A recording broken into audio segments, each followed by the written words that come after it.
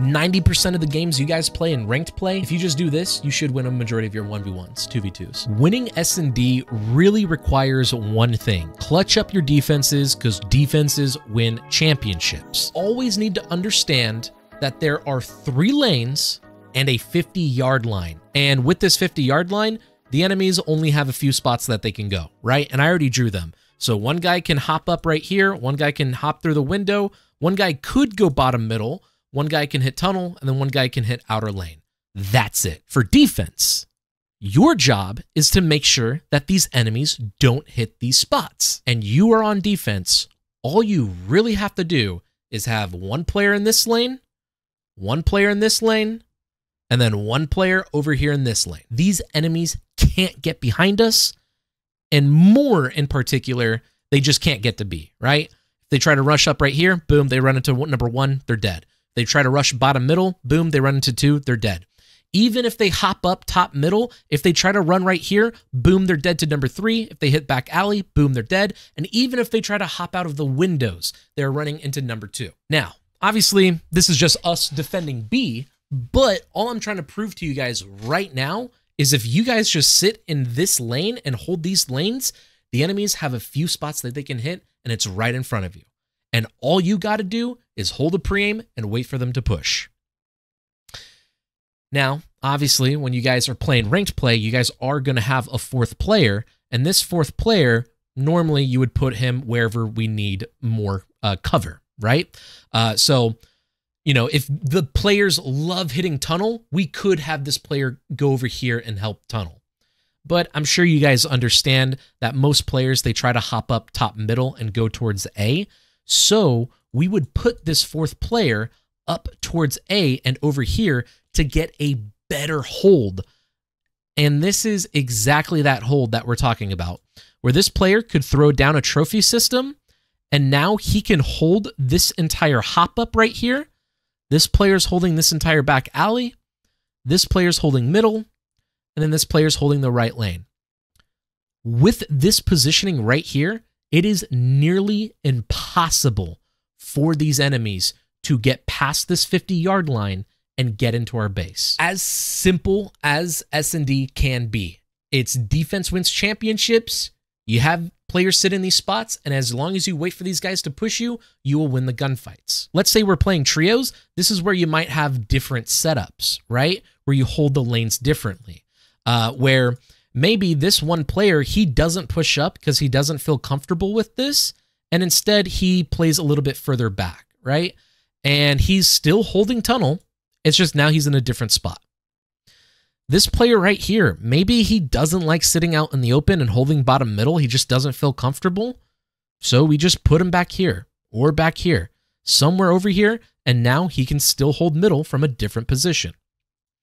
And then this player over here, if he doesn't feel comfortable at all, he can obviously back up, and that's how like we would do a trio setup, right? But let's again talk about another trio setup that you guys can do.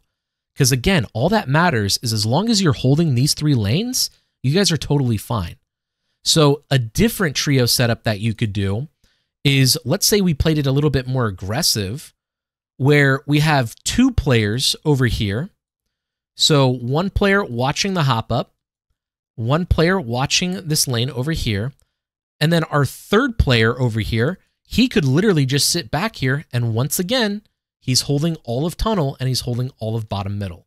Done. You guys can have fun with this. You guys can create your strats, create your setups. Just make sure you're always holding these 3 lanes.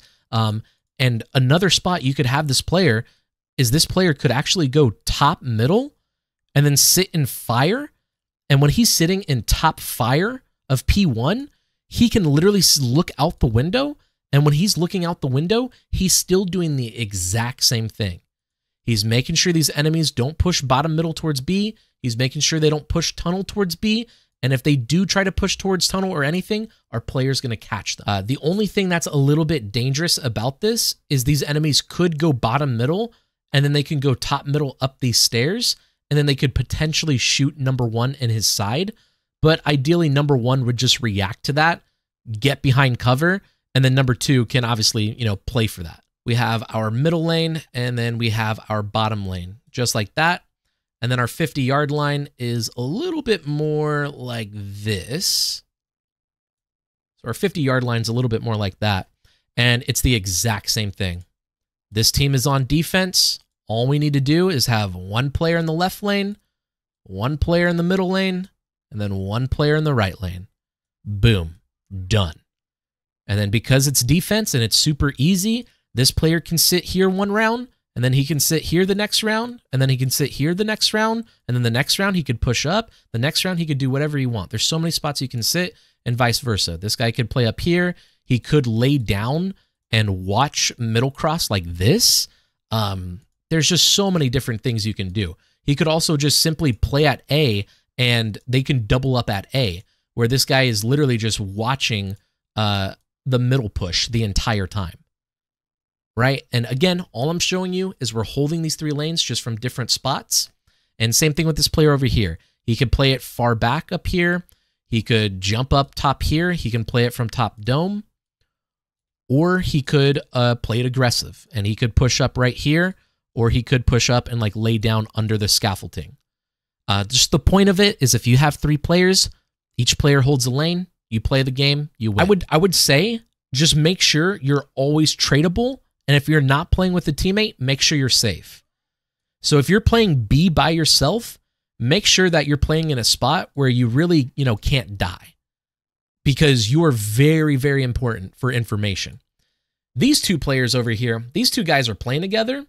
So we can play a little bit aggressive and like we're in a room to trade, right? Now, this is the scenario that I was talking about where like this player probably pushes up, starts planning. This player pushes up towards clock tower, and then this player is just like camping top third, right? Something like that. So when this player calls out all this information, this guy, all he needs to do is just don't die. Literally, that is your job. If the enemies went B, don't die, and just make sure they don't push up in your lane anymore. And that's where these 2 players come into play. All these 2 players have to do, and this is going to be for every 3v3 you guys play, every 4v4 you guys play, the second that this guy calls out, yo, they're B, these 2 guys literally just need to go for a full flank. And if we go for a full flank, ideally what happens is maybe this guy was predicting us to flank, and he kills one of us, but at least we trade him out, and now we are in a 2v2, and in this 2v2, we can collapse on them from both sides. Now, if you had a, 4th teammate, the 4th teammate, I would say, doesn't have to do the double flank with your teammates over here. Instead, he could work up middle. And the whole point of this is this guy's playing his life, making sure they don't push through B. This guy's playing top middle and trying to be a nuisance to this guy, just get damage down. And while these 2 guys are being bait and just shooting, these 2 guys are going for the full flank and killing. Now, literally, all I'm going to do right now is show you guys the exact same thing, but on the opposite side, right? So let's say that we know that these enemies, they went B, and we don't want them to do that again, so we hard counter them. And the way we hard counter them is we have, one player hold a pre-aim, and then one player pushes up, and then one player, gets up here with an AR. And then this player turns around and then picks up middle, right? But what happens is when we push up on this right lane and we don't see these enemies, and we now know that they're going towards A, we're going to want to start to collapse on these enemies, and it's the exact same thing. This guy is playing his life, just making sure these guys don't push up, making sure he doesn't die. This guy can obviously be here to support him, and once again, his job is just don't die, make sure they don't push up. And while these guys are not dying and just getting information, these 2 guys are pushing up and going for a flank. And because we have 2 guys here, one guy can hold a pre-aim while the other guy tries to like rush up and like pinches, right?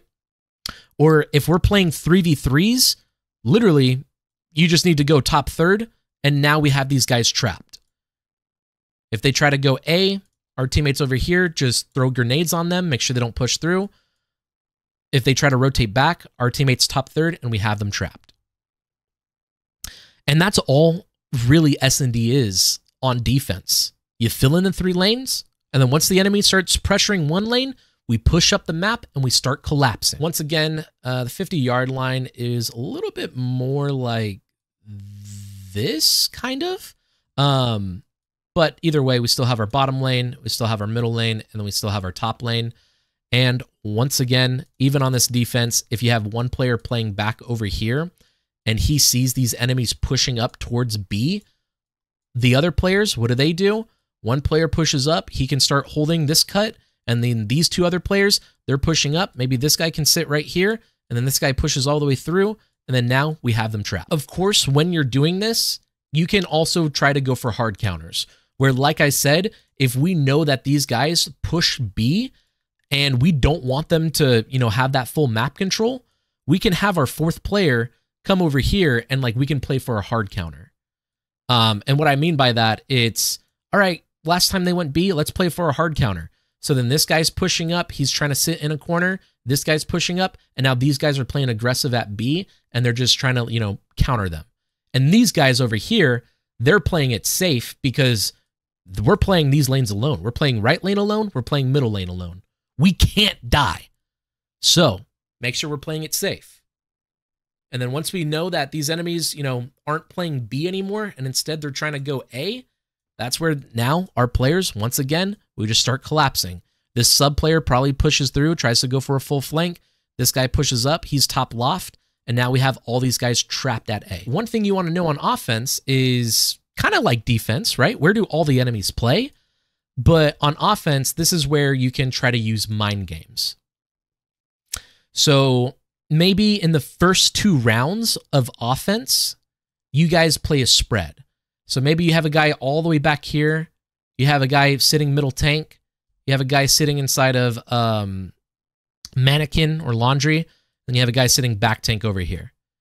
And this offense round, we're not trying to go for a win or anything. We're just trying to learn, where do these enemies like to sit?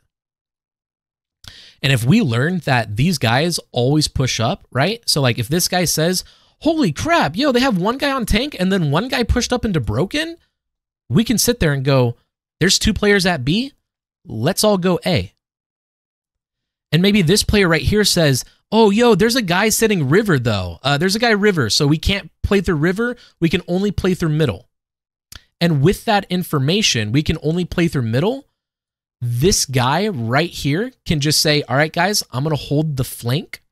And then these 2 guys can start working up middle. Or sorry, not 2. These 3 guys can start working up middle. Right? And we might just throw a bunch of grenades over here just to make sure this guy is one shot, doesn't push up. And ideally, all 3 of us can clear out these rooms.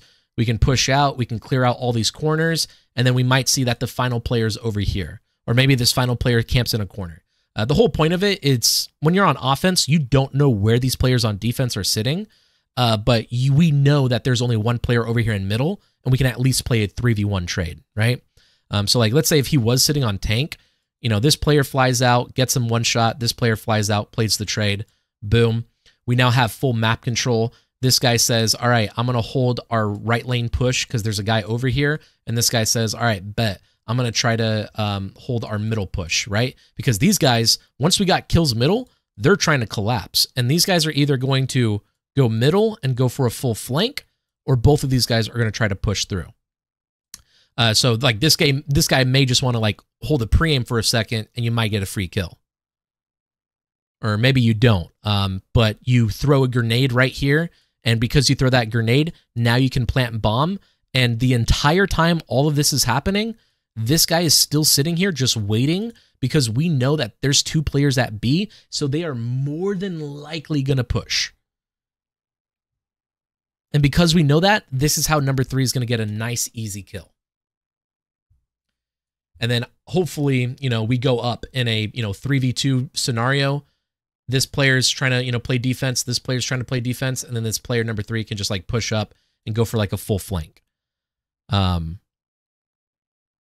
And that's offense, right? It's a little bit complicated, but now let's talk about the next offensive round, where we now know that because they had a player sitting this middle tank and a player sitting over here, and then last time we said that they went B, right? They had 2 players go B. But this time, we don't see 2 players at B. We don't see any players at all in this tank. We don't see any players over here. That means they're probably playing it safe over here at B, and this player, now they're doubled up at A. And because we now know that information, we might just sit there and say, all right, let's all 4 just go B. Because as you can see, the bomb site's pretty cleared up. And ideally, we would have like 3 players push up. These 3 players that push up, 1 player would hold the middle cut, 1 player would cross to plant bomb, 1 player would fight number 3, keep him away. And then once we plant bomb, this guy would get into a post-plant position. These guys play post-plant.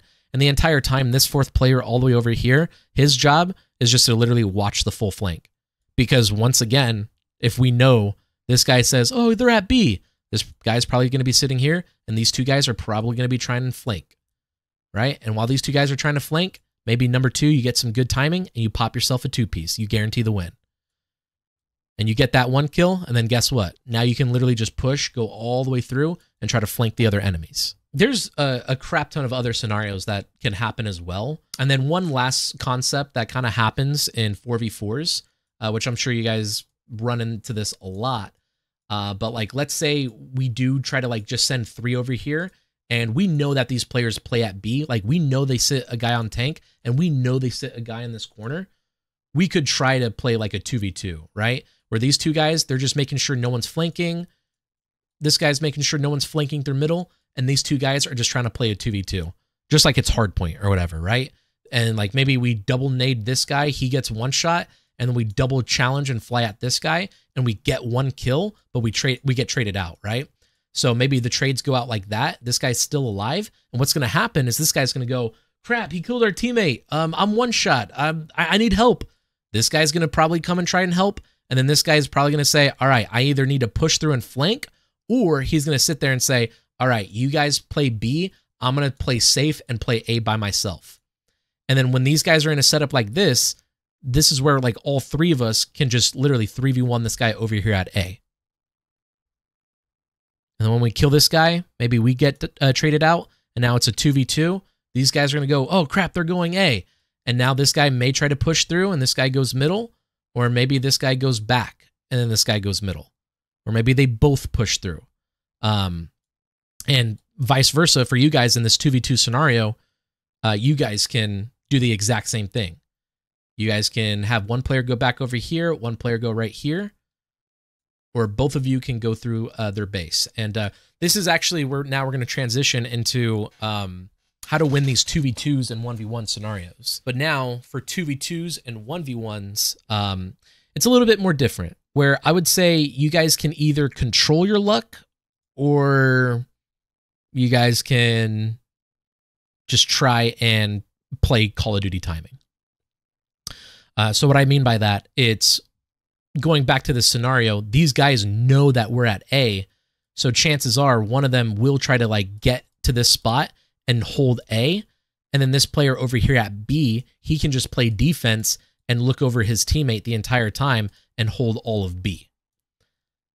And like, that is something you guys can do on defense. It's literally just say, all right, we're in a 2v2, let's play together, let's both play at B, but can you watch A? And literally he would just be sitting in this alleyway looking at A, and the second that we see these players over here at A, we would just probably both get together. And then when we get together, we can now either go for a full rotation and fight them over here, or we can go for a full rotation and fight them from their base. On offense, the only thing is with offense, you're kind of forced to, plant the bomb. So because you're forced to plant the bomb, I would say almost always on offense, a really good play to do is both of you just hold hands and say, all right, they know that we're at A, let's just go B. And when you guys go in a full circle, ideally you guys can just try to play the trades, play the 2v2s, right? And maybe you guys get some good Call of Duty timing where by the time like you guys are going B, these guys just say, all right, you know what, let's just push through A and flank through A. Maybe these guys are trying to push through A and flank through A, and then by the time you guys are at B, you guys can plant and understand that these guys are more than likely going to try and flank and hit that route. 2s. 1v1s, if I could just say it as simple as possible, rotate around the map like this, you will guarantee to run into the enemy. If you don't want to do that, then normally on defense, all you need to do on defense is play together and have one player watch one bomb site while the other one watches the other. Like a really good spot for AR players is you're going to have one player stand on these sandbags. And this player standing on the sandbags can look all the way out towards B. And then we would have a player sitting back river right here watching all of A. And like just by doing that, we can once again sit there and go, oh crap, these enemies are trying to plant A right now. I'm going to shoot at them. And while I'm shooting at them, I want you to flank them. Or maybe it's, yo, they didn't see me at all. Just get to me and we're both going to push them out and we're going to both kill them. Now, even in a 1v1, it's literally the exact same thing, except for now you don't have a teammate, you're by yourself. Where by myself, I will almost always stand in this spot right here because I can see B and I can see the entire middle cross. And just over time, like let's say, you know, 30 seconds pass and I don't see the enemy at B and I don't see the enemy cross middle at all, I know that he's probably going towards A, and then I'll just go flank and kill him at A. And that's what I do on defense. On offense, I quite literally just go in a full circle until I run into the enemy. And if I don't run into the enemy, then I plant bomb. And then when I plant bomb, that is where I would say planning bomb and defusing bomb in 1v1 scenarios, once again, all you need to do is treat the bomb like the middle of a clock and then go in a circle around it. And if you go in a circle around it, I can guarantee you, you will always run into the enemy. Yeah, I could just guarantee you that if you are on defense and you hear that the enemy planted B, you can literally like look for him over here, and then maybe you throw a grenade over here to cause some nuisance, and then you go in a full circle, and when you go in a full circle, you're going to shoot him from behind. And because you threw the grenade from this direction, I can guarantee you this enemy will almost always be looking where you threw the grenade, and you can shoot him from behind and get that kill. Now, obviously, on offense, after you plant the bomb on offense, you could literally just like sit in one spot and just like play for the, 50-50 gunfight. He's either going to push you here or he's going to push you here. You could do that. Or you can control your luck. And once you're done planting this bomb, push through and start clearing things out. And like I said, you will probably run right into him and kill him. Even if you don't run into him, then you can sit there and be like, huh, do I see him at B? Okay, I don't see him, but I'm going to go in a full circle. And then when you go in a full circle like this, you might get the Call of Duty timing where you just end up right behind him. And you might kill him right as he's defusing the bomb. If you guys ever plant a bomb over here, run in a circle, I can guarantee you that once you get right here, if you don't see him over here, you can then hop up right here. And if you don't see him middle at all, which I would say at this point, you would see him middle and you would kill him. You would win the round just like that. But if you don't see him at all, then the last possible place he could be is, pushing up from this side and he's about to, defuse the bomb, which you could either go back and try to fight him, or you can continue the rotation, end up right here, and then shoot and kill him. And as you guys saw, we planted bomb, went in a full circle, boom. And you can also do it the complete opposite way. You plant bomb, and then you say, all right, I'm going to run this way. Then you go to a big circle, and now you end up behind them. The only downside to this is sometimes you may accidentally get ninja diffused. And if you do this too much, you will get ninja diffused. 90% of the games you guys play in ranked play, 90% of the games you guys play in, checkmate gaming, CMGs, wagers, if you just do this, you should win a majority of your 1v1s, 2v2s.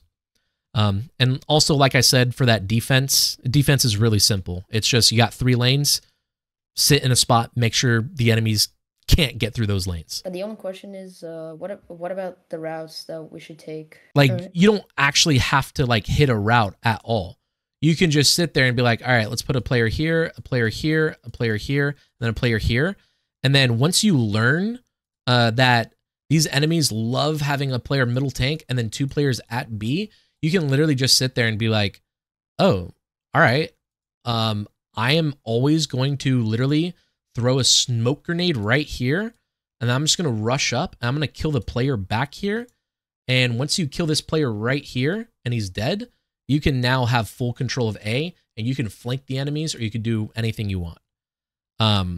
But like the most important thing is you have to know where the enemies are so you can make a route that works. I'm not saying it wouldn't work, but if you did like a rush route where you kind of just flew in here like it was hard point, yeah, you might win. Yeah, you are right. You might win, but it's a 50-50. It's a coin toss, right? There really aren't routes for defense unless your plan was to like hard counter, which a hard counter on Skid Row.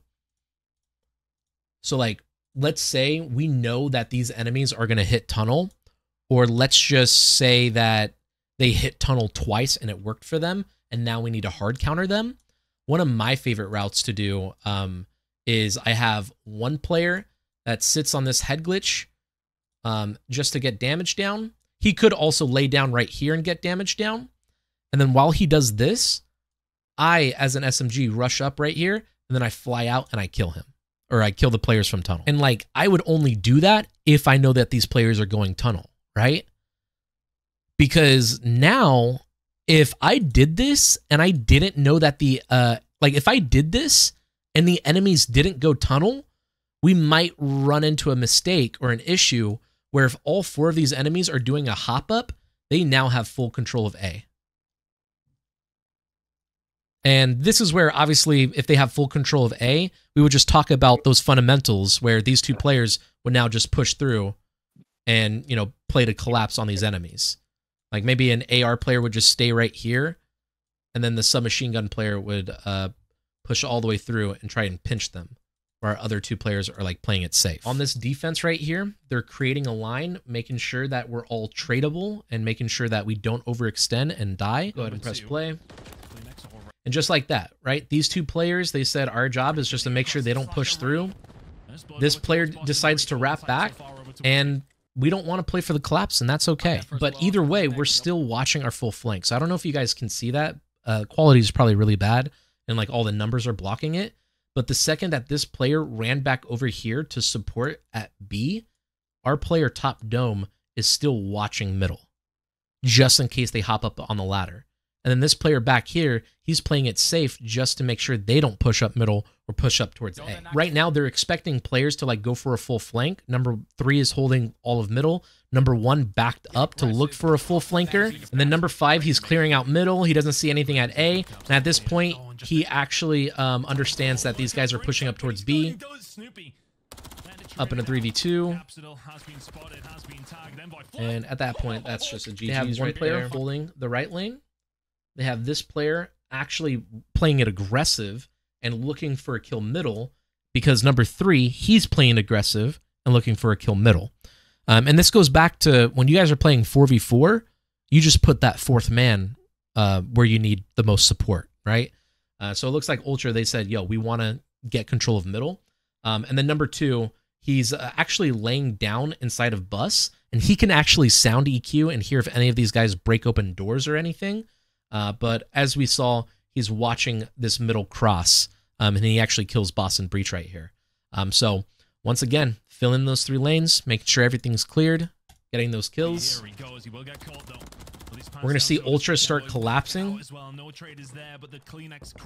And now we're up in a 2v2, and well, that's a GG's. We're just going to see them all kind of just run and collapse, which that's all they're doing right there, is running and collapsing. Ultra wins a gunfight at A, unfortunately, with a 2-2 spread setup. And right now, Boston, they're just sitting there and saying, well, shit, there's 2 at A. That means there's only 2 at B. Let's try to play this 3v2 at B right now. And they're just trying to like push it and play it as fast as possible. But as you can see, 4 and 1, they're just super disciplined. They're literally just holding pre-aims and waiting. And 3 and 2, we're eventually going to see them start pinching. But honestly, the more we're watching this and watching Pro League, almost no one goes for this back pinch right here. They kind of almost always double up middle, and I would totally agree with that. You could just have these 2 players red, and then one player can literally keep fighting top red the entire time, look for the cross on B the entire time, and then the other player, if he wants to go for a flank, he just flanks right here, instead of doing a whole route like this. So already we learn that whenever you guys are playing defense on Karachi and you do want to go for a flank, play it from middle. Just because this is kind of just taking too much time, right? And that's something that we just learned right here for Karachi. This guy is behind lines. You don't need to move at all. Like in this scenario, by the way, like in a 3v2 scenario like this, number 6 can literally just sit in this corner the entire round. He could put down his controller, go make some coffee, drink it real quick, and then number 7 and 8, all they need to do is just play the 2v2. And the second that these two guys die, Priesta would just say, oh, time to clutch up. He would run upstairs, and then he would challenge out. And I would say it is impossible for Ultra to predict him to be here.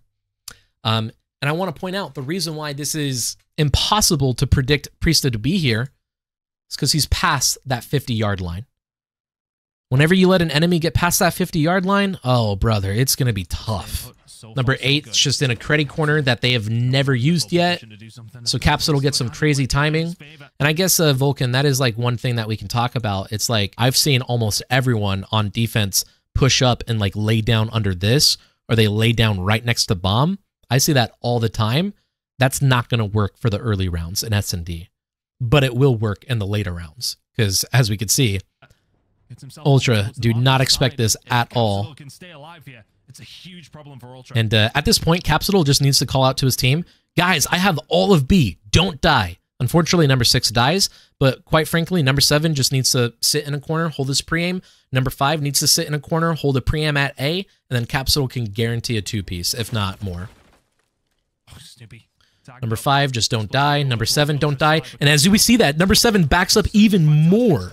And just like that, now we get the kill. All these players are looking at Capsule. That's going to allow 5 and 7 to start basically making plays if they need to.